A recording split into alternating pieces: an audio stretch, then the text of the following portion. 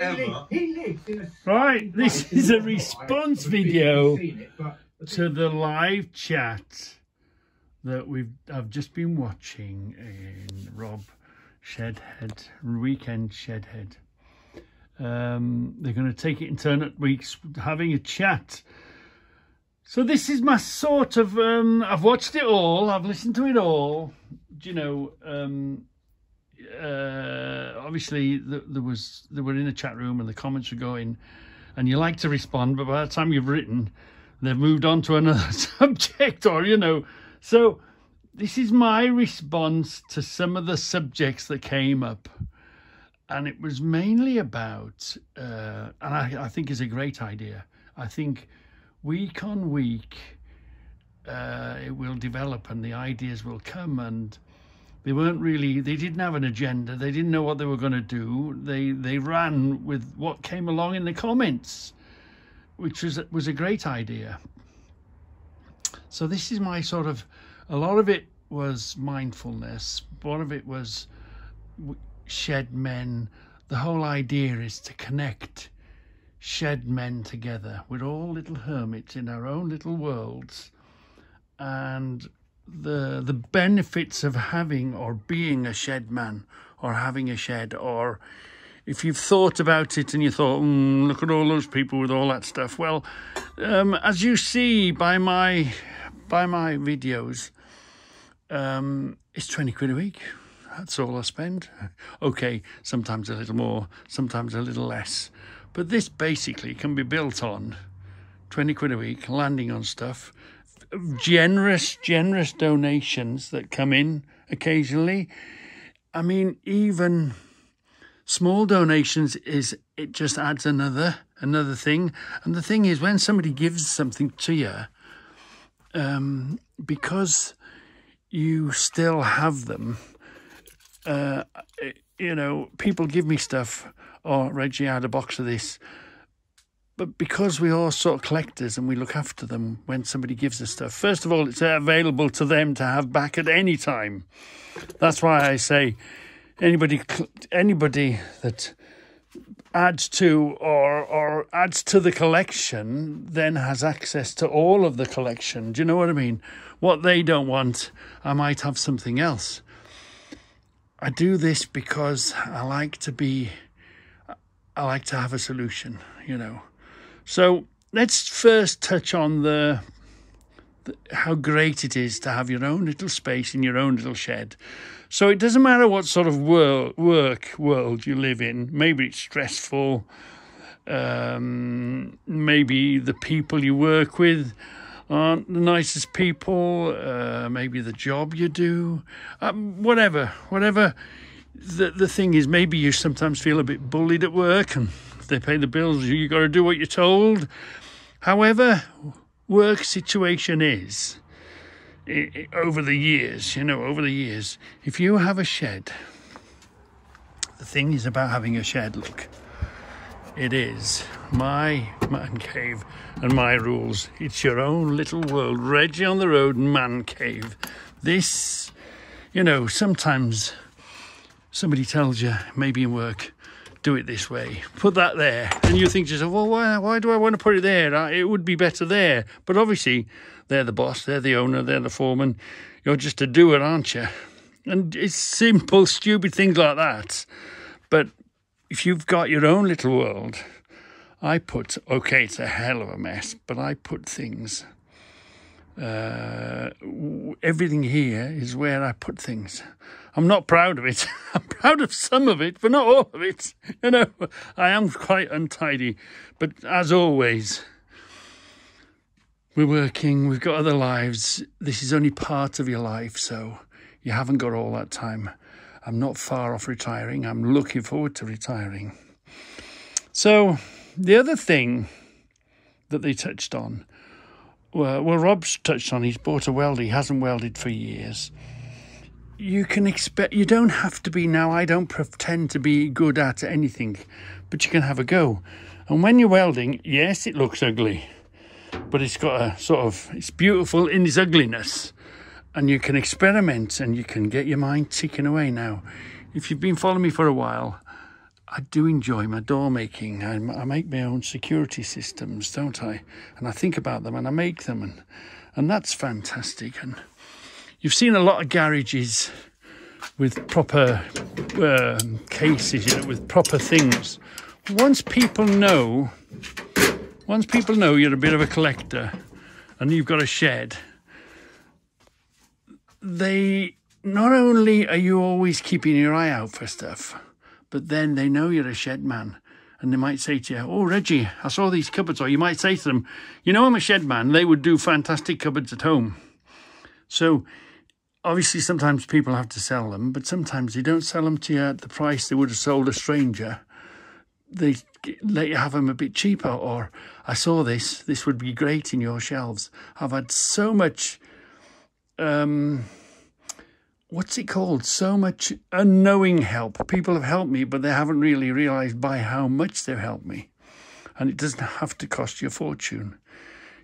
I know things have gone up. I'm sure I paid nix or evens. Most of these, I guess, I saved from the skip. I know the ones in the other garage that I've got that I bought, but I bought them at a good price, knowing I was going to make shelves, and so I bought a few. And "Reggie, I've got a few more. Have you got as much as you want?" Do you know what I mean? You get a lot of unconscious help, shall we call it, to build it. So this is 35 years. This is 35 years of being a shed man, stroke hoarder, stroke, and it depends on who you are inspired by. Now, my mate Emlyn, his dad Jack Harding Jones, lived in Rosbodreal. Jack and Frida. You could go to Jack, and Jack would disappear in his shed, and he would come back with something. He could fix everything. He would give you an answer there and then. It's not a case of, "Oh, well, you've got to go off to B&Q, or you've got to be off to Focus or wherever." I know Focus has gone now, but I like to think that you can, if you've got a problem, a pressing problem that you need fixing, there is a solution here to be found. Okay, it might take some digging, it might take some bodging, and it might not look very nice, and might need a load of grinding and painting, but there is a solution here. And it stretches your mind, like the shelving. You know, when I remember I bought these off Ted, and Ted didn't really want to part with them. Ted said they're good pieces of wood. So I had seen them. I do remember, Ted, they'd be fantastic shelves. Oh, fantastic. Ted, what I'd like to do is I'd like to buy the wood. I think I bought it. Wouldn't have been a lot of money. But Ted said, "Oh, all right then, you can have them." So I bought that wood to do that job, and I did what I said I was going to do. So it gives them confidence. Do you know how much stuff have you given to somebody, and they've said they're going to do something with it, and then they don't do nothing with it, or they move it on, or it dips your trust in humanity, isn't it? So I like to, if somebody's given me something or sold me something cheap, I'd repair it. I mean, we've just done that. That's still somewhere. Wherever did I do it? I did paint it, and I did fix it, didn't I? Yeah. So we fixed that, didn't we? Because we said we were going to fix it, and that's why I got it for 50p. I said, "Well, if you're going to fix it on your channel, 50p." You know, there's that sort of people get to know you, and you do. I tell you what you do, and it's nice to bump into fellow shedheads. Do you know when football people go to a football match, they're all interested in their team, aren't they? And the other crowd are interested in their team, and they're all a togetherness. Shed men tend to be sort of individuals and on their own little patch. But isn't it fantastic meeting other shed men and what other shed men do, and having ideas of other shed men and how they did it, and what to do, and so that's what I like about having a shed, and how great it is. I think it's really great having a shed. on all sorts of levels of, shall we call it keeping your sanity? Yeah, and how can I like to say you can come up with a solution. Yeah, I like to say that this solution is my solution. This trolley here, I had 3 tool trays, what to do with them. So I came up with a plan and I made it. Is that the right word? It was a bit the same like the editing. They touched on the editing of the films. I don't edit. I'm not that clever. I'm not really that sort of a technical person. I tend to think about what I'm going to do and what I'm going to say in my head. Okay, sometimes it goes astray.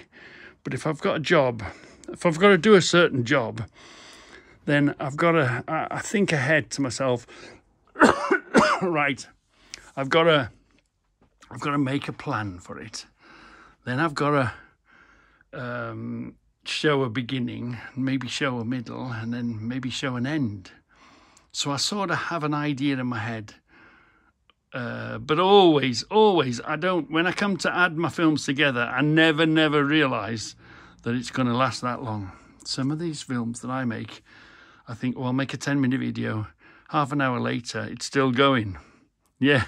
And on the time scale thing, because it's a weeknight, it's going to be on Thursdays at 7 o'clock on alternate channels. I think an hour. Keep the next subject for the next week. That will stretch it on. It'll stop you running out of ideas. An hour, I think, was a good idea. An hour and a half, we've all got to go to bed. We've all got to get up in the morning. We've all got things to do. So, maybe an hour on the time is a suggestion. But it's like this is my channel. I do what the hell I want. And like that is your channel and you can do what the hell you want. Do you know what I mean? It's all great and fantastic. And it's fantastic having the interaction, having the interaction of somebody else. So, and yeah, the invite is always open for, all right, I don't want hordes of people at my door, it's not very good. But you're invited if you want to come along. Particularly if you're a fellow YouTuber, a fellow Shedman YouTuber. Yeah, come along, have a chat, have a mess about. I'll film you, you'll film me. It promotes both of us, doesn't it? And we can have a bit of fun. And we can pass on. I don't say I pass on knowledge because I'm not really. I'm just passing on what I do and what works for me. Do you know what I mean? As you know, I'm a truck driver.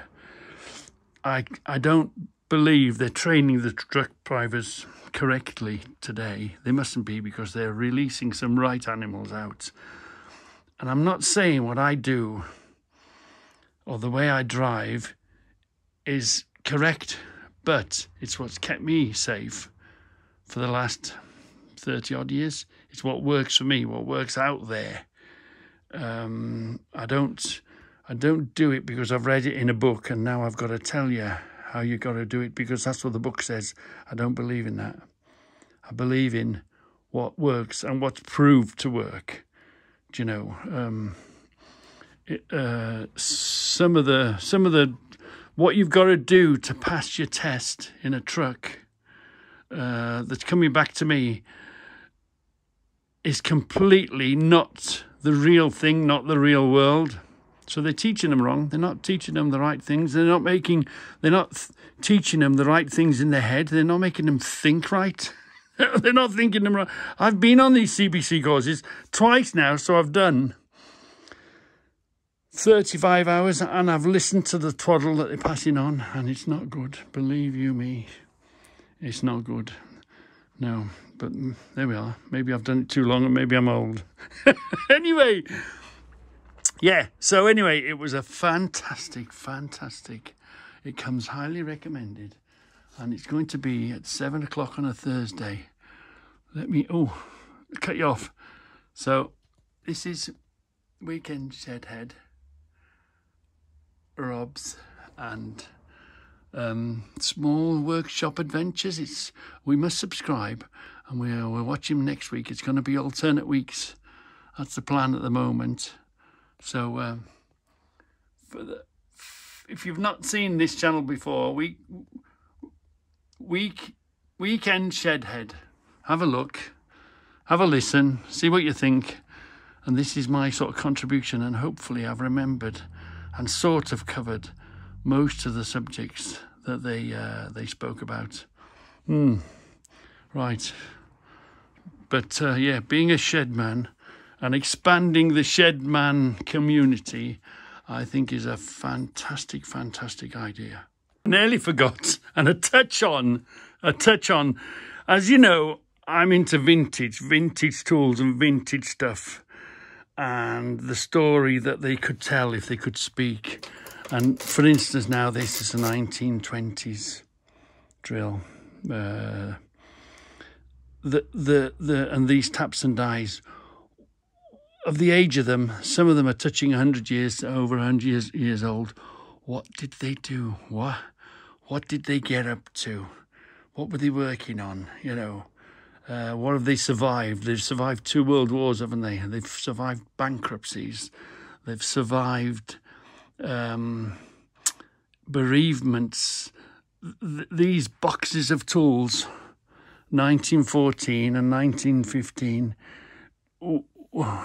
if they could speak from the day they were, shall we say, born, what could they tell us?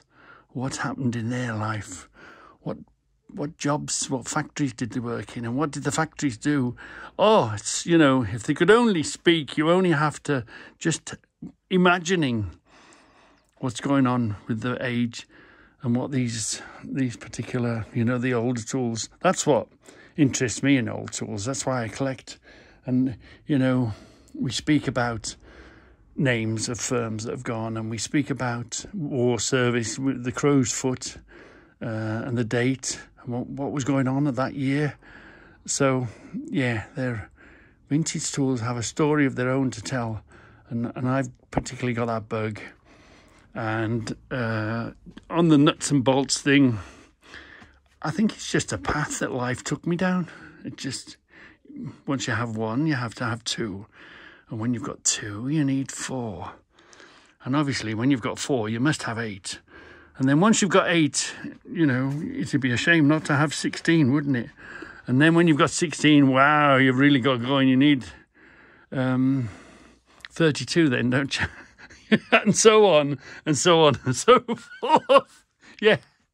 So, and I love, you know, coming up with, I don't know if they're original ideas, or I don't know if it just came along as a thought. But I like making a plan and, you know, figuring it out. And this thing, this has come out fantastic, holding these big bolts. That's a great idea. That's now born in the shed, came out of my head, and now hopefully it's in everybody's head that when they've got some big bolts to keep, they just get a bit of chain and they tie and they use it like that. That's a Reggie invention.